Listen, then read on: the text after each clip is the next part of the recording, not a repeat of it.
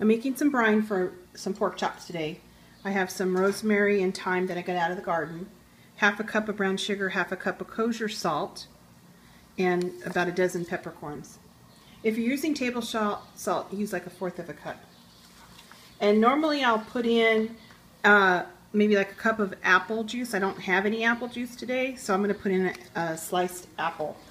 I'm going to bring this to a boil and then let it cool completely.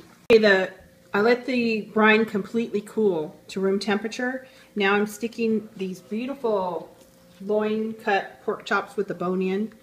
I'm going to marinate these for about 1.5 hours to 2 hours.